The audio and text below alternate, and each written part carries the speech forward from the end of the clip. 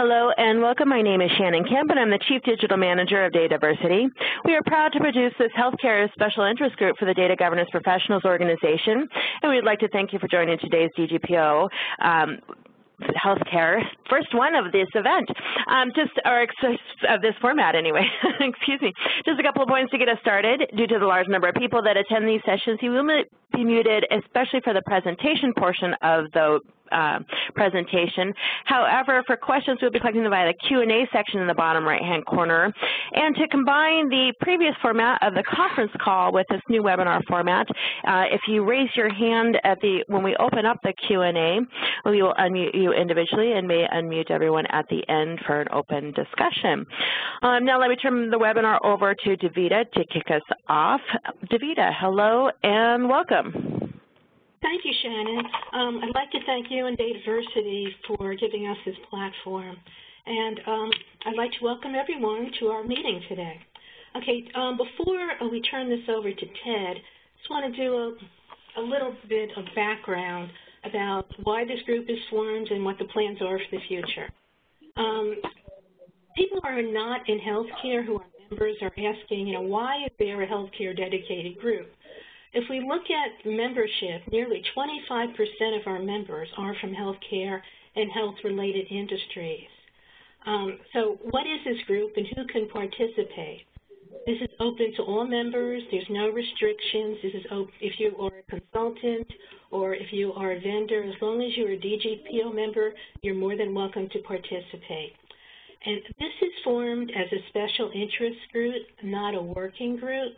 And we differentiate that by this presently is more or less a discussion group where we share information and facilitate discussion on the issues that practitioners are addressing in data governance healthcare, as opposed to a working group where we're going to develop a work product. This may change in the future, but as we start up, we're starting out as a special interest group. The plans are right now that the meetings will be held every other month, and we'd like to try to do the same time each month so you can save a date on your calendar, which would be the third Wednesday at 3:30 p.m. Eastern Time. We'd like to try to get several people to volunteer to moderate so that all the pressure is not just on one person. We have backups.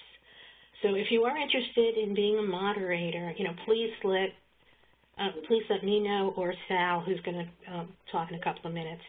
Now, the plans for the next meeting, which would be in February, would be a panel discussion. The subject of that would really be based on the panelist. So if you're interested in being a panelist, please email us. We'll have a call with the panelists, and then we'll determine if we're just going to talk about their implementation or specific issues. Now, we are creating a dedicated member mailing list because we know people who may be in finance who are members may not want to get these emails. So everyone who's attending today will be on this list. And if you know anyone else who's a member who would like to be on this list, just let us know.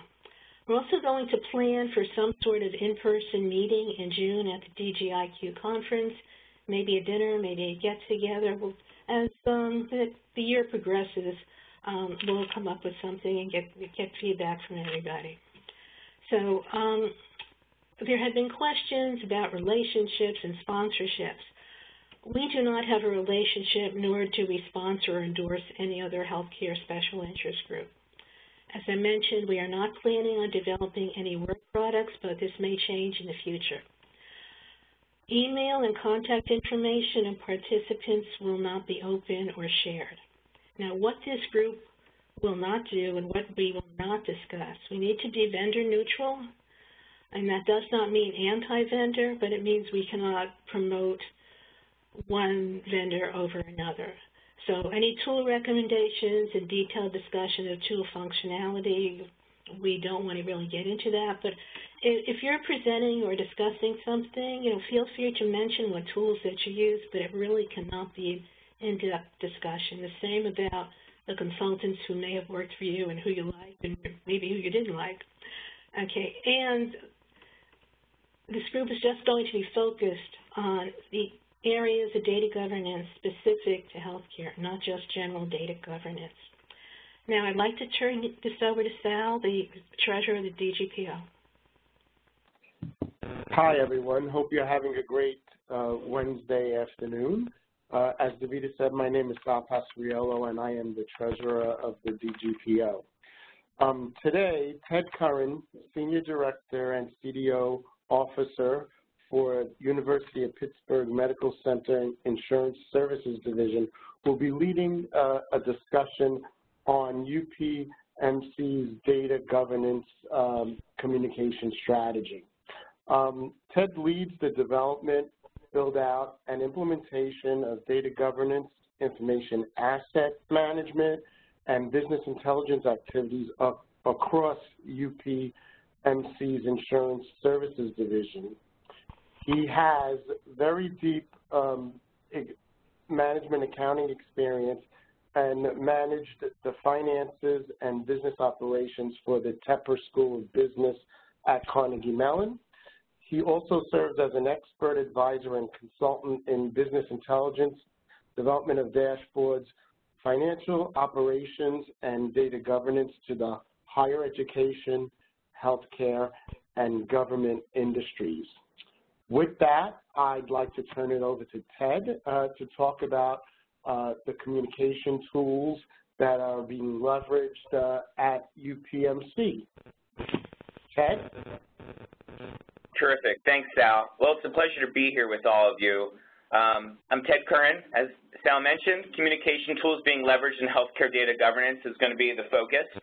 I'm going to cover just a few slides just to kind of let you know some of my experiences and hopefully can share and collaborate because I'm still kind of learning and figuring these things out as well. UPMC is what they call an IDFS, or Integrated Delivery Finance System. About $7 to $8 billion on the insurance side and $7 to $8 billion on the provider side. I oversee the data governance efforts for the insurance side and work very closely across that. And I'll get into some of the specifics as well. So for a number of us got together in San Diego at the DGIQ, and then there was a call organized in September really around was there enough interest, and there seemed to be a ton of interest in this. And my focus here is really going to be just following a kind of the process that we talked about, which is giving a brief presentation, then hopefully having some good Q&A, discussion, and collaboration, because I'm really looking forward to collaborating with so many of you kind of in the future. I've had a few calls with a number of folks that I've met since then, and it's been a great way for us to network and share information. But obviously, the goal here is to share knowledge and things across the area, and I'm glad that we have both a mix of consultants and also folks that are working within a series of healthcare companies. Again, as Sal mentioned, feel free to use the Q&A to put through questions, and then hopefully we'll cover all those, and we'll make sure that we can have some level of kind of more open discussion. I'm looking forward to it. I think, in general, when you start getting into communication techniques, I think it's really important to kind of understand your situation. For me, you know, in my situation, we're talking double-digit growth, program, and market expansion. And a company which has over 65,000 employees, but on the insurance side, the side that's driving, again, about half the revenue, the payer side, it's only about 5,000 employees, which for those of you that are active in healthcare, it makes sense. You're going to have a lot more employees to drive a hospital system, doctors, nurses, all the different fantastic functions that we have there. But when I first moved to Pittsburgh to take a position at Carnegie Mellon, we had a couple 100,000 people that were in the health plan, and it was just a small component. And now the health plan has over 3 million members. So you're in an area of extreme growth, and I think that's really important when you think about how they've kind of pushed and leveraged existing systems, and kind of how do you go about communicating effectively when people are kind of, you know, in this heavy growth mode. And, you know, lots of people are being hired, new teams are being brought on, there's a significant amount of merger and acquisition. The need to tailor messages to different populations. I think this is really key because you're going to have certain messages that are going to kind of go out to really, really broad groups. There's certain messages that I've been putting out to people across UPMC, leveraging channels such as newsletters that kind of go out to all of UPMC. There's been some specific communications to senior leadership, to my advisory board, to your champions or data stewards, different parts of the UPMC organization, and then really even within the payer side have been kind of trying to lay out some individual distinctions or kind of working with specific groups. So you have your traditional payer, your health plan side, and you get into things like we have a very thriving center for research. We have business lines like pharmacy that often have some unique needs around these things and have some specific systems that may not be applicable to other areas. And I think that's been something that that's taken me a little bit of knowledge to know, even though I've worked quite a bit in the industry. Access to tools quickly and simply in a 24/7 environment. This is no surprise to anybody. Qualitative and quantitative goals. Some areas have clear goals on revenue, expenses, KPIs, marketing goals. A lot of other areas are looking for help, and in some cases are really looking for me to collaborate with them on helping them with the value proposition. You know, and that's really, I'm a management accountant at trade. I spend a lot of time helping them put numbers to things that are not financial. What's the value if we can, you know, focus on the brand, if we can be more consistent? And then, you know, other things as well. If we can be more efficient and we can free up resources to do these things. And then, of course, message consistency with our stakeholders, external parties. I mentioned regulators here, but also with vendors, with TPA arrangements. It's really an area, too, that I'm focusing quite a bit on our messaging and also kind of our overall policies. How do we make sure that we're supporting not just who you would think of as your traditional stakeholders, but much broader group that's very important. So as we get into some of these communication tools, I do a monthly newsletter, and I have a fancy logo here that was created through marketing that's using the official UPMC colors, and I also blog weekly to biweekly. One of the real key things with that is you have to stay focused on it. The blogging is a lot of fun. The data governance cake, people used to joke, is it fat-free, cholesterol-free? But it's really been a nice way to tie into some really specific messages. And really, whether it's the newsletter on a monthly basis, which I have a very large audience, I think, for an item that's had less than 7 months of shelf life, I have over 500 users just on the insurance services division side. So, you know, just over 10% of the employees subscribe to the newsletter. But driving subscription engagement and then really focusing on current items. So a lot of times I talk about things, but as you'll notice here, even if you're, for those of you that are kind of following along in the slides, I start tying in very specific things to them. So at UPMC Insurance Services Division, we're looking to streamline this, and this. You've told me in this case, when we were growing here, I found that we found these things. So really trying to personalize it to our business as opposed to, you know, kind of high level, you know, things about data governance. I try never to sweat the terms like data stewards and these things. I try to focus as little kind of focus on those things as possible, as much on the substance and being available and making this as useful as possible. And then as I mentioned here, data tools such as data from tools like MailChimp. It's really important to me to understand who's opening it, or groups doing it, or is there specific things I need to be doing, or certain groups opening certain items much more regularly than others, and making adjustments from there. As I go on here into the blogging, blogging, I don't think it's something that is natural for a lot of us that are doing data governance. You know, you have to almost have a voice. When you look at some of the most successful bloggers, even at some of the data governance conferences, they have a tremendous voice. I know a number of the folks at these events are just excellent speakers. For me, it's been really establishing a voice that connects in the style. An item I wanted to highlight, and this might be consistent with what you've seen or not, but I've really focused on collaboration and set expectations crystal clear what's up front and what isn't. I really want people participating, and one of my biggest fears that I wanted to nip at the bud right from the start was certain things that may be inappropriate. So if you think about social media in general, I mean, sometimes I'm afraid to put things on Facebook or in Twitter because of some of the, frankly, nasty stuff that comes back. It's not that I'm not thick-skinned, but I don't want folks shutting down. And there's a number of topics where people have issues with other groups and other things that I've had to make it clear that I think they're important, but I don't want to be kind of having those things in a public forum. And I really wanted to make the forum as open and collaborative as possible, to have people opening and asking things, and made it clear that there aren't stupid questions. There's a lot of things I can tell you on the medical side that while I've worked in it, I'm a complete novice. I think of somebody like Len Silverstein or good old Zen with Len about taking a breath and instead of this nasty gram war, speaking directly and having a misunderstanding. And I've used some of his techniques on these things. But there's a lot of the things from different practitioners that I've been leveraging. So as I mentioned here, here's kind of two parts of examples where I put here on the piece about blogging, lots of data, but what about results? Often tied to an article I've read. In one case here was around through the MIT Sloan Review where they were talking about companies having more data than ever. But are we showing the value and really focusing on are we getting the value out of the different data types that we have? As you'll notice here in another piece that I pasted, I start talking about very specific systems to our area, you know, that we have a tendency to focus on what we know, an Oracle report, an MC400, which is our claim system, a Google Analytics chart. The systems themselves don't matter. But I know this one in particular caught a lot of things because I made it clear to people that in my experience with senior management that a lot of the reports y'all are sending in nobody cares about. That's not what they're looking at. And that we really need to actively listen to leaders and understand what is it that you need? What is it that would be most valuable?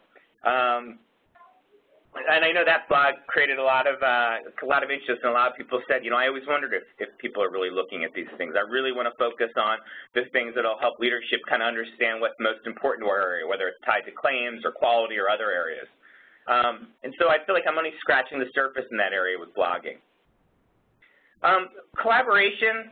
I mentioned things like SharePoint, your intranet, collaboration tools like Slack. I feel like and obviously any tools, even Microsoft, you have different tools, not just Slack, but things like Teams. But I just feel like we have scratched the surface on this area. And you might say, well why? And I think there's just a huge opportunity to get info to people clearly. So you can see the size of my organization. We're not small. So to get information owners or data stewards or people to be able to send stuff to each other quickly, you know, how is everybody using this field in our data warehouse?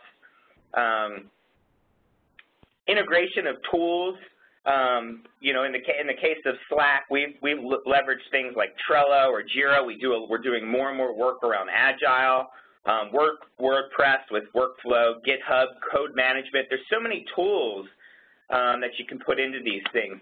And what I also have found too is the grouping in history. A number of folks have said, I couldn't remember something, but I remembered you put the committee charter, you know, out on our collaboration people. I was able to see the comments people made. It was all organized. And so for me, the people that are using it are getting a ton of value. So I need to figure out ways to make it really, really simple for people. A couple people have had me have it so that, or I have asked IT to have it start when they start their computer up in the mornings or putting these things on their tablets. And so this is an area where I've made progress, but it's an area where I feel like given the people that are using it, and I'll admit, we have a number of millennials that just love this stuff. Some of them even get notifications through Facebook when things pop up. But I just think of all ages, we can, you know, myself included, we can be really communicating more effectively across areas using some of these tools. And I think it's a critical area for collaboration for us in data governance. Being accessible, and, you know, I've spent a lot of time, and I don't know if this is resonant for everybody, and maybe we can talk about it or people can type things in the Q&A area, but I have spent a ton of time kind of helping people understand, you know, what's data governance versus privacy, privacy protections, controls. There's a lot more that we deal with in privacy besides just HIPAA.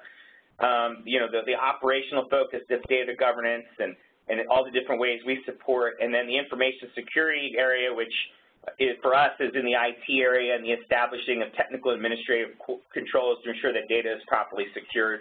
There's no question that there's a lot of issues that kind of require an integration of our areas, and then broader compliance areas like fraud, waste, and abuse, or quality control, et cetera.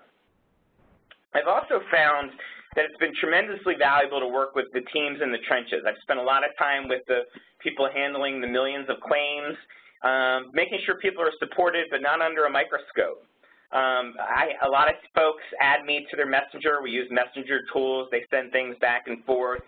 I know I've had to use a little bit of caution. I'm Finance Ted on Twitter. I'd love for you all to follow me. I can follow you back. It looks like whenever I put this slide together, I have 2,579 users, which is not bad for a person that does finance and data all day. And I love when folks kind of send me private messages, but a couple people have used the @FinanceTed handle and kind of gotten into something that's specific to UPMC, and I I've just taken those things offline. Have had to spend a lot of time when I've sat with folks in the trenches listening, and at times biting my tongue, where, gosh, I wouldn't have answered that a customer's answering that way. But really took a lot of their information that I saw in the trenches and put it into a training, which was a mix of video and voice. And what was fantastic with that was HR made it mandatory training for all of UPMC Insurance Services Division. So not only did everybody have to do it once a year as part of our back-to-school type of training, but now every new hire gets exposed to this. A lot like when probably all of us had to go to probably training if you're part of a health organization, you learn to wash your hands and the basic rules. For me, it's like data governance for washing your hands. And so just a great way of connecting kind of data management into the Insurance Services Division. And you might say, well, why did they do that? Why did they allow that? And it's because, let's face it, data is a critical component of every one of our strategic priorities. And so I made that case effectively. And in only being here a year in this position, you know, have things that are woven into the fabric and the culture of this place. Analyzing the impact of communications. I'm constantly setting, what are the goals? What do we need to monitor in the format? How does the data impact decisions, change activities? How does it matter? You know, if I blog stuff, are people asking different questions? Are they communicating more? Are there certain topics that are resulting in higher interest? You know, as I mentioned before, things like third-party arrangements, acquisitions of growth. What kind of communications do we need to have for vendors? Spend quite a bit of time on other topics, you know, trying to make sure that we were focusing on specific needs, you know, that were more forward-looking, tied to goals. You know, okay, we just were doing budgeting. How do you make sure that data pieces are a part of that, and how can I support you in those areas? But really putting numbers to things. You know, wow, I learned something from you. In fact, I'm doing some work internally and showing, you know, the processes within my own compliance area around how I'd like to see folks using Excel better. And a number of folks have said, if you can help solve this and make this more efficient, we have 10-plus people that are working on this, and I can give you a dollar amount that's tied to every hour we save. So that's me tying the impact of communications and then the work that we're doing. I hope that makes sense to everybody.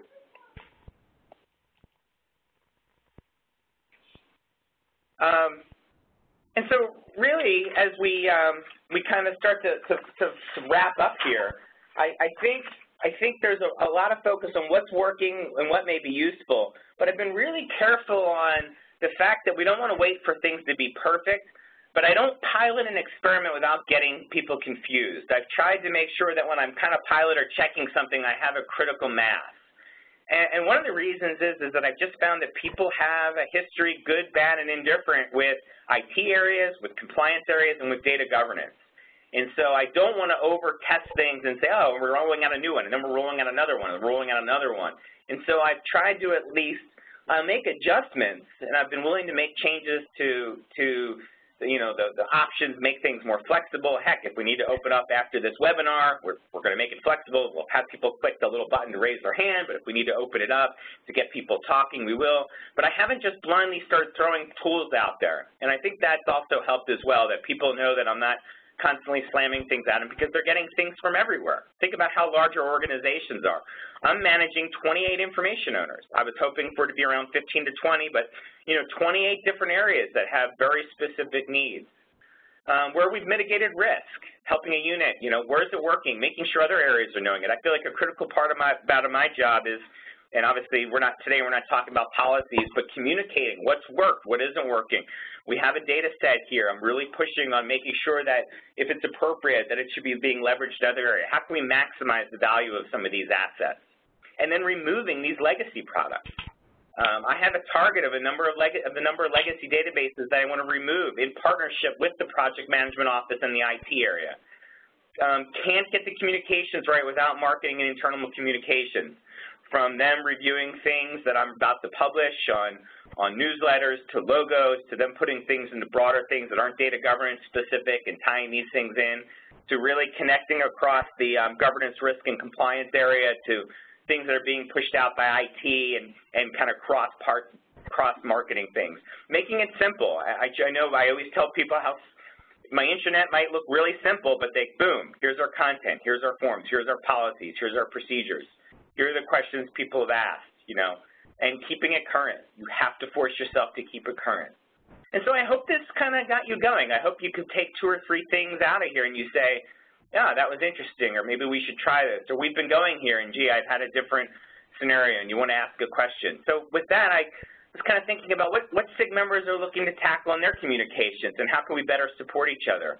I really hope that it's an opportunity for us to, with this SIG, to really communicate. I know I am more than willing to answer questions and support any of you any way I can. And with that, I'll turn it over to Sal to moderate any kind of Q&A that's come in and hopefully have some discussion here today. I hope that was useful. Sure. Thank you.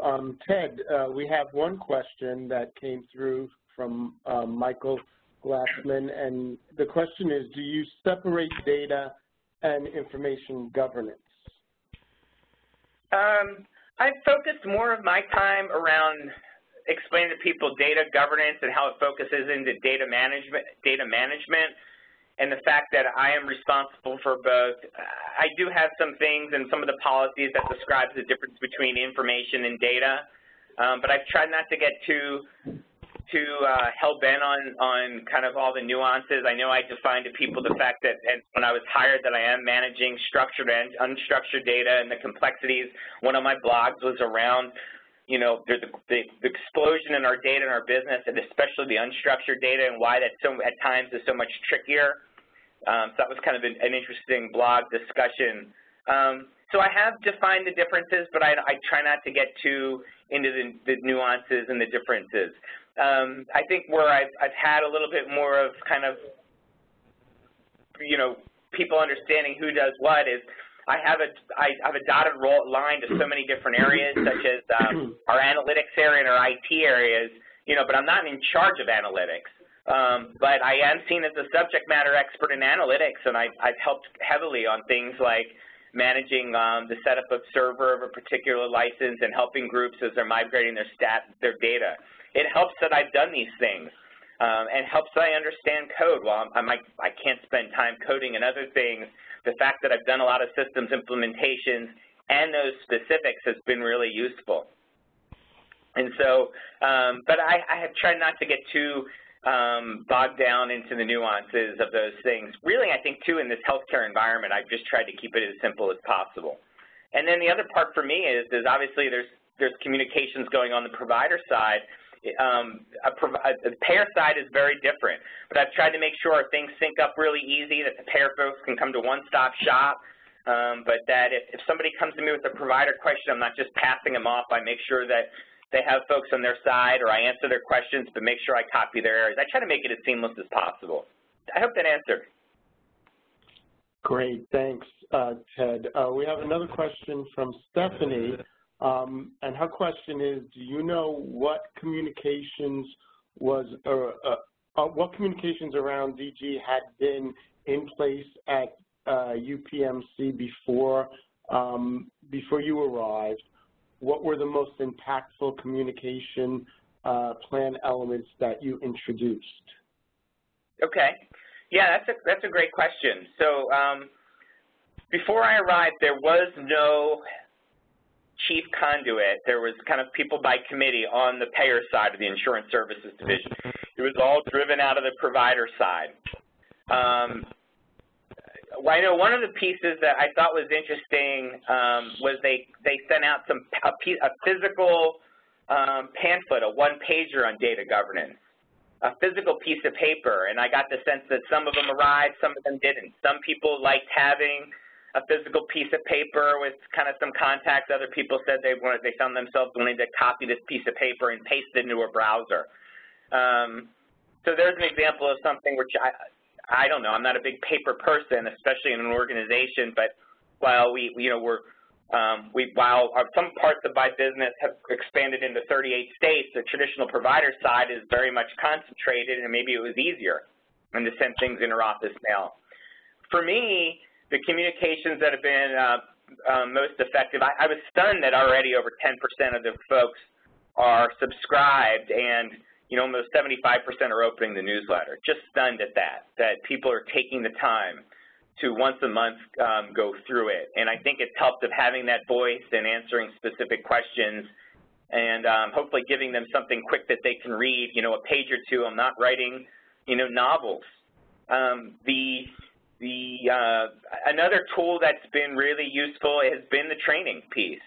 Obviously, it was required, but at the end of that, I put in a box that said, basically, it was an open box. They don't have to cover it, but it pops up when they're kind of grading the class that says, let me know an area that is there an area that is really needed in the data governance area, and if you want to be contacted, put your information there. I mean, I've gotten some incredibly inappropriate things like my supervisor doesn't know anything about data, but I've gotten a lot of really thoughtful things around, you know, we really missed the mark. We've created too many access databases. Could you help us consolidate these things? Or, you know, we're excited that you're getting a data strategy.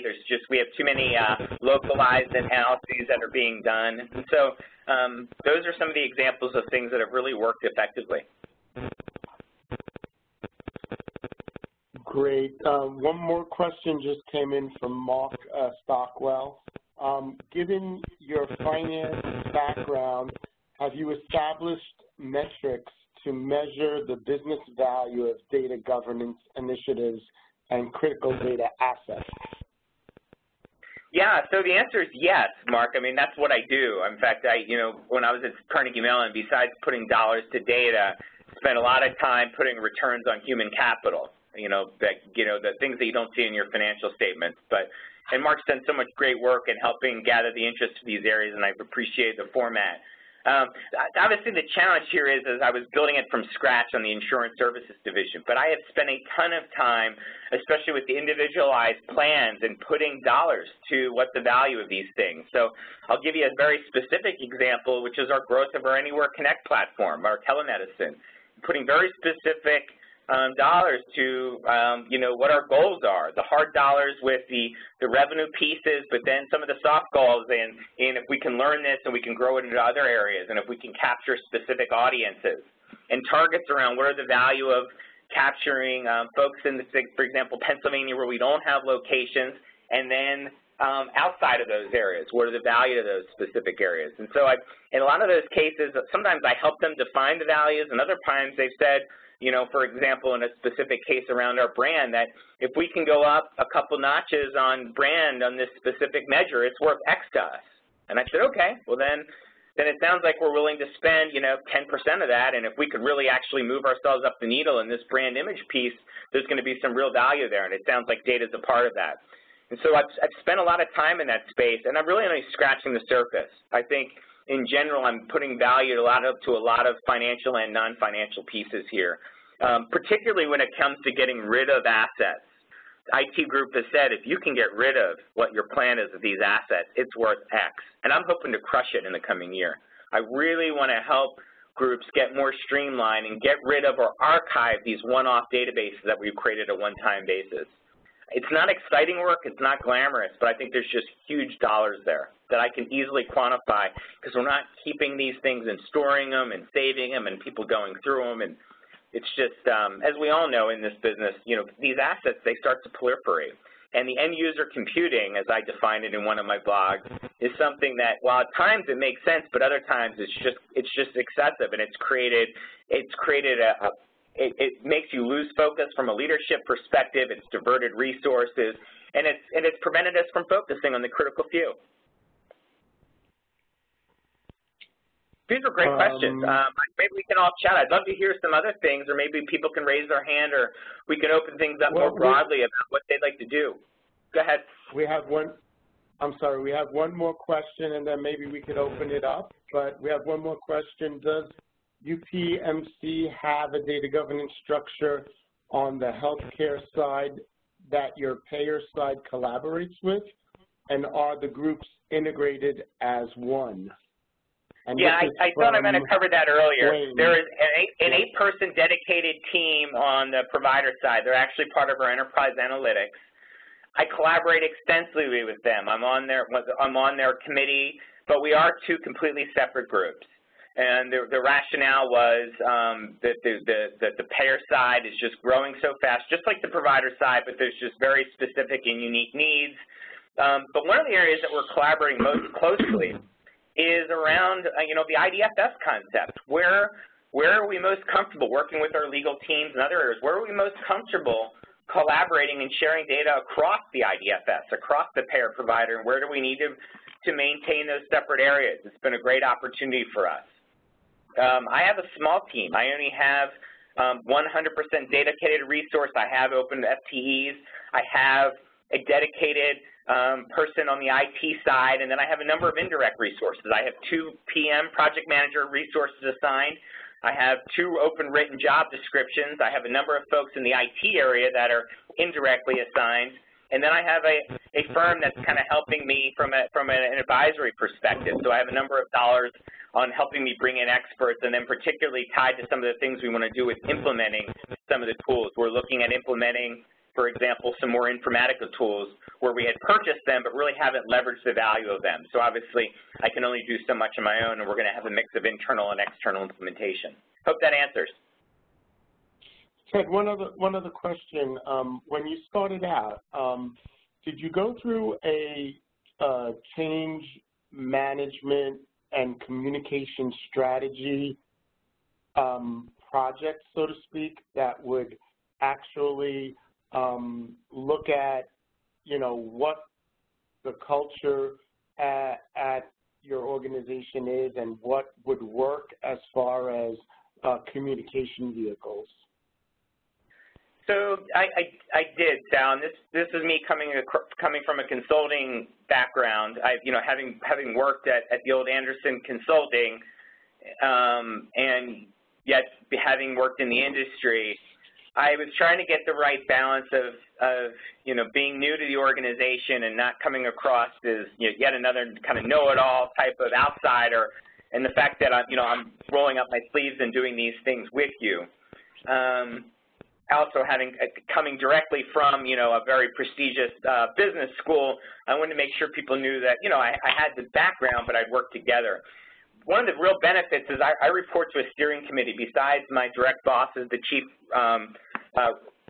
risk and compliance officer, but coming in and having this kind of direct relationship to operations, IT, health economics, and legal, they really connected me to the heads of every one of the businesses almost immediately. And so I started at Thanksgiving, which is kind of an odd time. I helped with some fires that were kind of deal at year end where I could really help on some compliance and risk items and things where data governance was kind of critically needed. But I really spent a lot of that time through Christmas and early into January on a bit of a listening tour and kind of listening and trying to figure out culture-wise as I get into the assessment phase and then report back, what's going to resonate and what won't.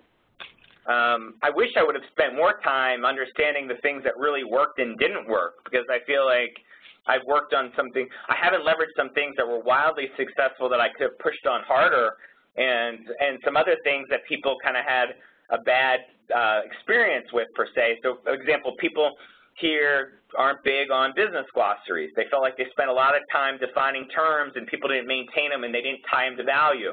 Yet when I tie them to, well, you could take this list and you could apply it right against the data warehouse, and we could quickly manage some of the nuances and differences in date ranges and things across there, they say, well, if we had those tools and I could use them, they'd be really valuable. So I think some of those things I've kind of ran into, but I did really focus on the change management component and that piece. And some of that has been partnering with HR. We have a really good HR department here, and I feel like at some companies people focus so much on HR on the problems area, and I've really focused them on, how are you trying to grow people from a business perspective, and how can I, from a data perspective, support it? Hope that helps. Great. Well, I've gotten through all of the questions in the Q&A area. Do we want to maybe open it up for open discussion, since I don't have anyone who's raised their hand yet?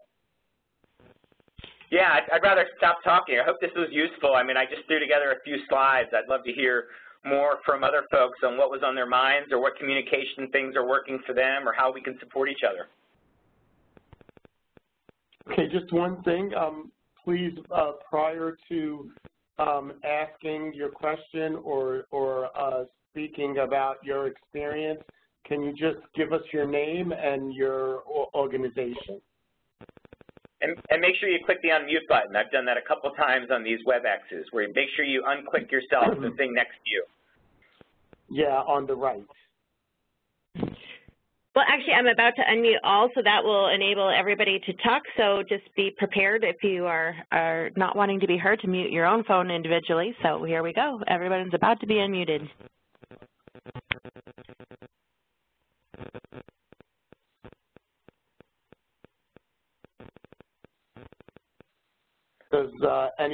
Would anyone like to share their experience around communication vehicles?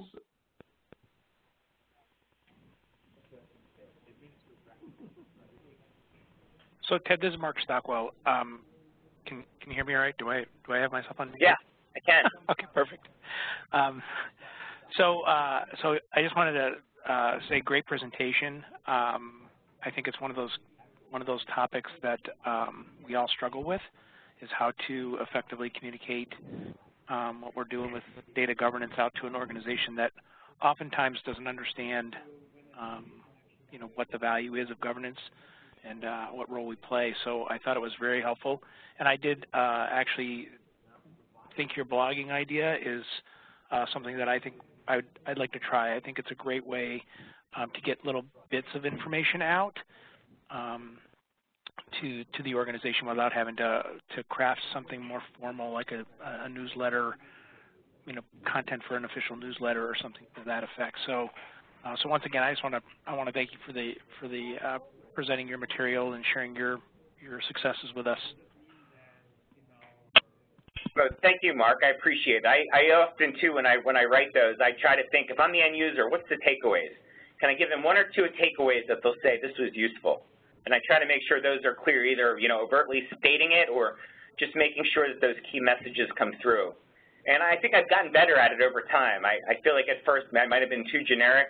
I think you have to have a little bit of your own voice, your own personality come through. I think you can see that in professional bloggers, and I'm by no means professional.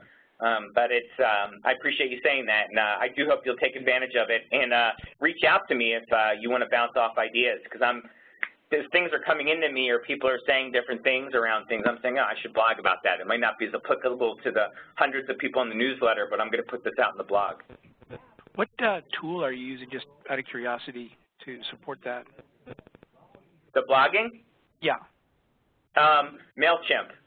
Oh, okay. I'm actually blogging with MailChimp, and it shoots out to people through a newsletter, and then I have a blogging tool that's through our intranet and my SharePoint, and people make comments and do all those kinds of things.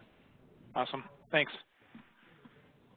Apparently, we're investing in some other tools that they want me to use at some point. I've made it clear that I don't want to keep switching tools on people, but I know there's a number of blogging tools that we're looking at internally.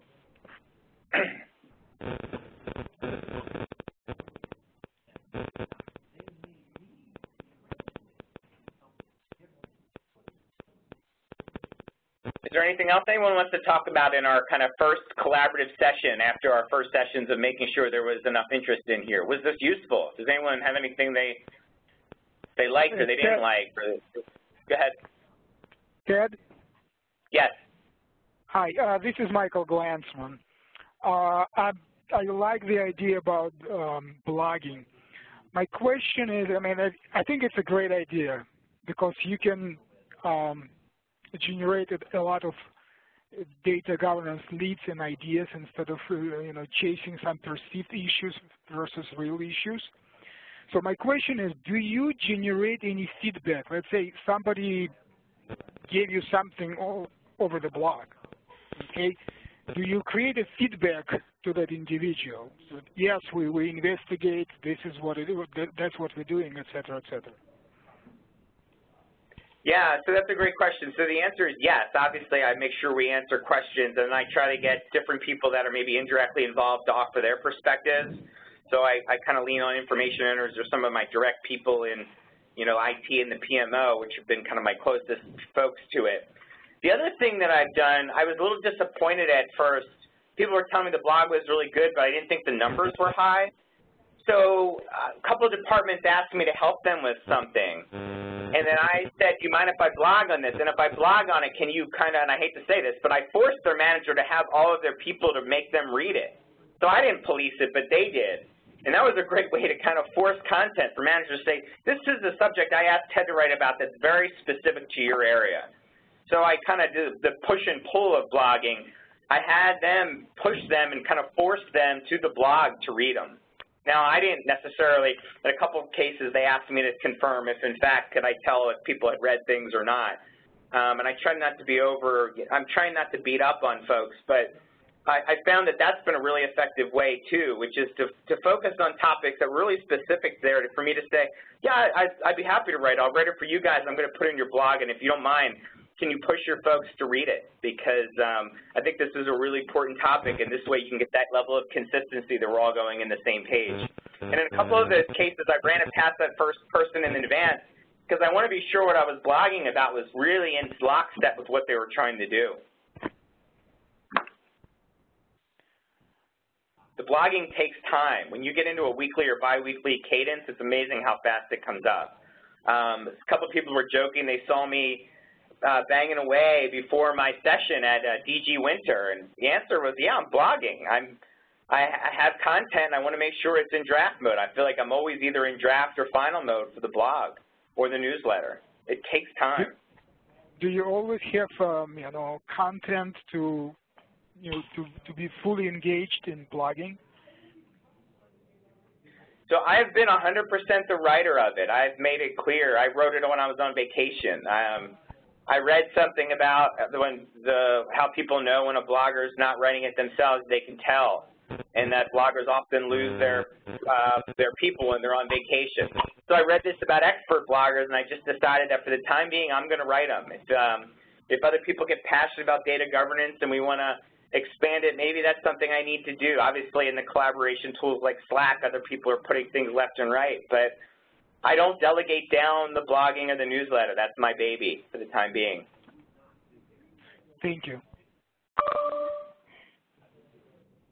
Ted, this is Radhika. I'm from United Health Group, and I agree with what you said. It kind of sneaks up on you. I write newsletters every month, but then it's so quick that you are in the draft mode and you publish, and then you're again writing for the next one. And how do you, like, I feel that after a while, like, you kind of have the same ideas or run out of ideas. How do you keep it going in a way that you engage your audience? How do you come up with new things? Where do you get your... It's a great point, and if there's a time that I don't have something, maybe I'll have to be honest and straight with people. I haven't had a shortage. I don't know, there's so much going on here. We just acquired HCMS, which is out in Wyoming. We've expanded eastward with hospitals. I see my friend Patrick is on. We were chatting about just different things. Patrick does an amazing job over at Geisinger.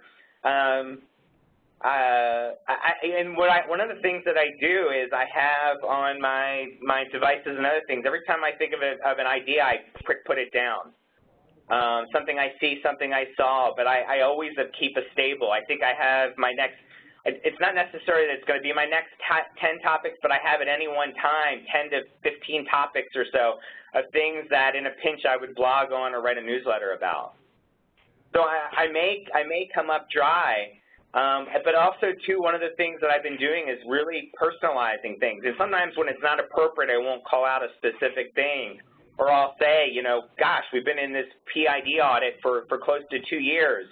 It makes me think about with data, the life cycle of our data, and I'll highlight another group, that, you guys know about our data retention policies and how they impact, both CAPER and in the online world. And so some of my blogs really only had a sniff of data governance. They really highlighted it in another area. And so I might do that in some of the blogs where I really am not feeling it that week. Maybe I'll just use it as a way to did you know about an IT area or another compliance area, and just only have a smither of data governance pieces. But for the time being, I keep a rolling list. I keep a rolling list of stuff I want to talk about. Awesome. Thank you, Ted.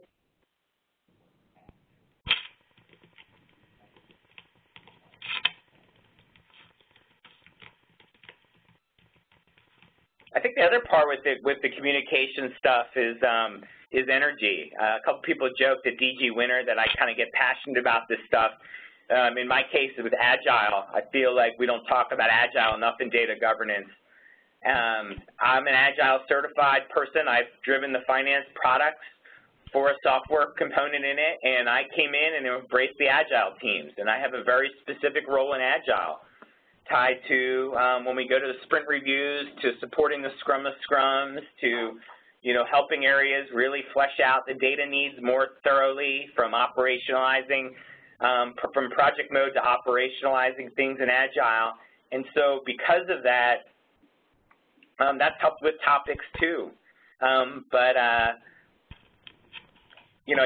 think too, you got to kind of figure out your passion and your voice on these communications items. And so I've tried to be pumped about communications, even if I'm not feeling it that week or that month. We have about 10 minutes to go. Anything anyone wants to talk about? Maybe I can mute my line and either open it up to maybe Davida and Sal, you can talk about some things, or if anybody else wants to talk about stuff. This has been a lot of fun, but I'd love to hear from other folks besides myself. Thanks for the questions. They were great.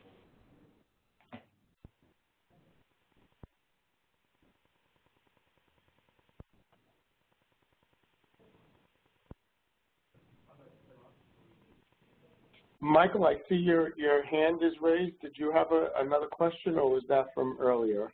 Yeah, it's from earlier. I just wanted to make sure that, I don't overlap with anybody else. If anybody else wanted to start, I didn't want to interfere. No worries. Thank you. We really would love for this to be an interactive session. Does anybody else have anything that they might like to share about their experiences as far as communications are concerned?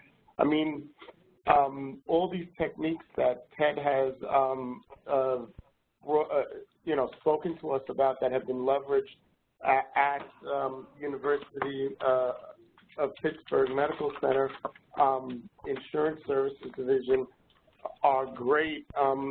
One of the things that I guess I'm interested in hearing is, did anyone find, anything that definitely did not work for them as far as from a communications perspective, or something that, they would recommend folks to stay clear of?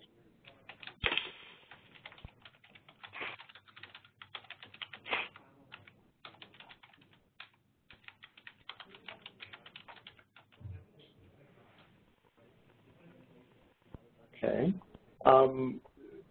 So question for you, Ted, and I'm sorry, I keep on going back to Ted. Sorry about that, but you're the man of the hour right now. As far as, communication vehicles, you've put forth several. You've talked about the blog, newsletter, et cetera. Has anyone within the organization actually related to you, ways in which they felt either their group or their organization would like to be communicated to, or has it been more of, let's try and see if this works and see what's actually working with the masses? Yeah, so the answer is yes. So in some areas I went to team meetings, whether it was all team meetings or breakouts of kind of teams or groups, so I've been happy to attend those things, whether it was to kind of talk about kind of the overall program, how things are going. In a couple cases I shared with them after I got the approval what I had shared with the president of division on kind of our overall assessment. I shared some of the goals of data governance for us as a whole, and how I'd like to help them set their specific goals. So that's been a way, and they've said how they wanted to be communicated in that they've said, we'd like you to come out to this meeting or this specific area. In a couple areas, they've asked me if I could be a voice or a part on some of their projects. So, you know, I always have to be careful to make sure people know I'm the second line of defense. You guys own the data. You know, I'm one person. I have another person. I have these, you know, resources in IT and other areas, but we're very focused on building a program.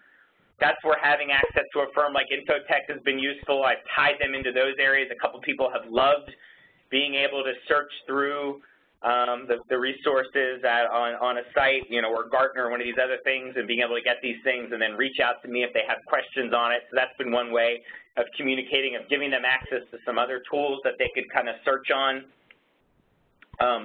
When it came to a project, I was specifically asked to help. They were really concerned about the data testing, and they said, you know, we would have liked to have brought you in earlier, but this is a piece that go live, and on one of our lessons learned, we feel like we didn't test this very specific area. We'd like your advice on how to attack this. And so, you know, I kind of became the consultant again, you know, where I put my consulting hat on it. And what was nice about that was I was integrating with my broader governance, risk, and compliance. It was actually somebody I didn't know in my own group who was saying, hey, look, I'm going to be doing a quality review in this area anyway. Before I do that review, why don't you work, you know, you're working with Ted, you're working with these other folks, let's make sure that you're comfortable with those areas. So that was a good way, too, to work with another part of our area. And it was also kind of working in advance of any kind of audit or other kinds of work on a system that had been live for less than 2 years. So those are some examples of how they've asked me to communicate with their folks. Sometimes it was coming out to their meetings, sometimes it was and then I also, you know what, another tool that I've done that this was a really interesting one, on my blog, I have little buttons that say, you know, share my newsletter. You can forward it to another colleague. I ask that certain things that they keep internally, but it's really easy for them to forward and share things. And I encourage them to do so in their groups. Hi. We have 4 minutes left. 4 minutes to go. Yep. Go ahead. Ted, I'm sorry. Go ahead. Yes, this is Patrick Geese. Ted, thank you. Great to hear from you again, and thank you for the shout-out. Ted and I both work at health systems in the state of Pennsylvania. I'm at Geisinger. One thing I wanted to mention very briefly is the concept of a business vocabulary, and which is one of the things that we can use a business glossary. Now, to talk about business vocabulary and using a business glossary to support the discipline of business vocabulary in communications could potentially be more of an information governance, right? I don't know how we want to slice that. But if you're using a term in your blog or other email communication and you have a glossary tool which allows you to, say, embed hyperlinks directly to term definitions, that's an approach that I've used with emails. I don't have a blog, but in emails, when I use a term that maybe not everybody knows the definition of, but we've already coded a definition for that term into our business glossary, we'll provide a URL directly to that so everyone can understand the common and accepted usage of the term. So I wanted to throw that out there.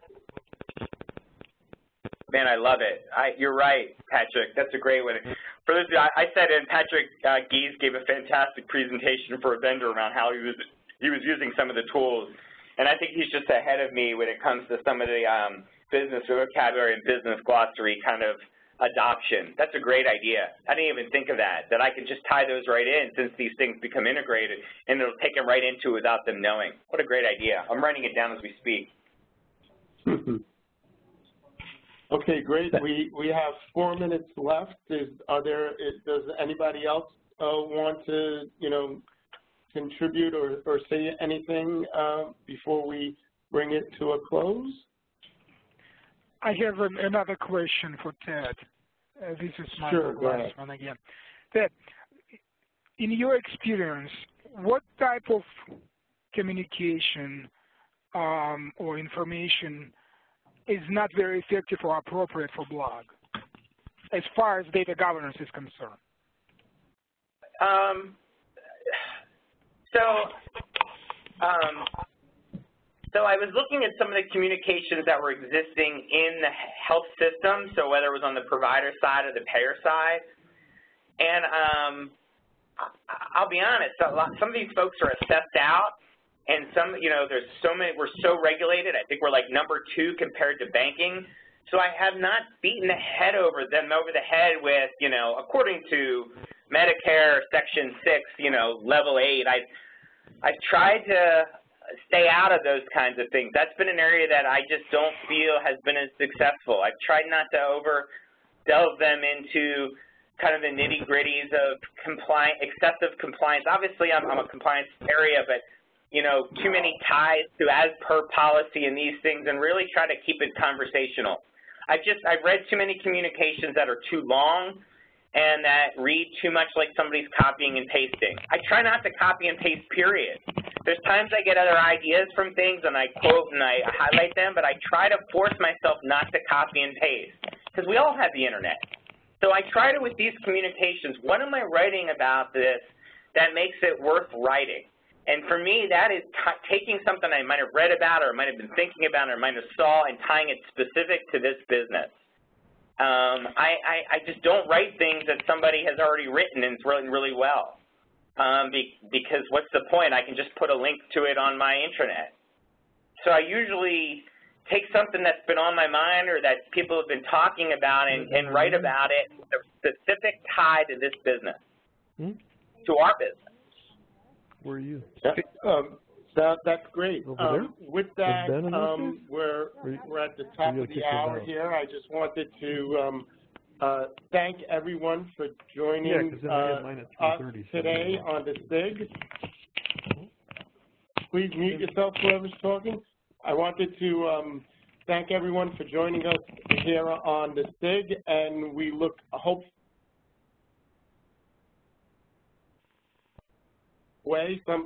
something about you that you didn't know before, and thank you very much, and look forward to see you next time. Yeah, I'm looking forward to the panel. Thanks for everyone coming on. I appreciate the questions. This has been fun. I hope it was useful. Take care.